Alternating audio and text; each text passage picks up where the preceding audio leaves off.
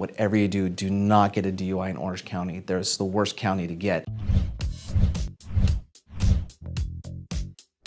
In Orange County, they intentionally take almost every DUI to trial that they can because it's their way of training like their new DAs. They're okay if they kind of lose those because it's a DUI, but it pretty much now forces people into situations where they have to take their case to trial or suffer a DUI, where in other counties, they would take a wet reckless without a second's ahead notice. If you don't know what a wet reckless is, it's a charge that's lower than a DUI, which pretty much shows up as a driving recklessly, but it has the prior ability of a DUI. So there's no license suspension, the penalties are much less. So that's usually the goal, is to get to a wet reckless if you can't get the case dismissed. Now here in LA County, I've been very good about getting wet recklesses on anything with a BAC of a 0.11 or lower. I can get higher than that, so sometimes like a 0.13 or even a 0.16 once, based on what's called collateral consequences, like you might lose your job or there's immigration status issues. Orange County, on the other hand, I actually had a client that had a 0.08, which means it's even questionable about whether or not he was driving under the influence. Plus he was a DACA kid, which means if he catches any misdemeanor, he loses his DACA status and he could be deported. Orange County would not give me the wet reckless on a 0.08 with a DACA kid, and he's been here his whole life and now he's looking at deportation. So it's one of those things like he either has to take it to trial or he has to lose his DACA status. If you catch a DUI in Orange County, you call 1-800-NO-CUFFS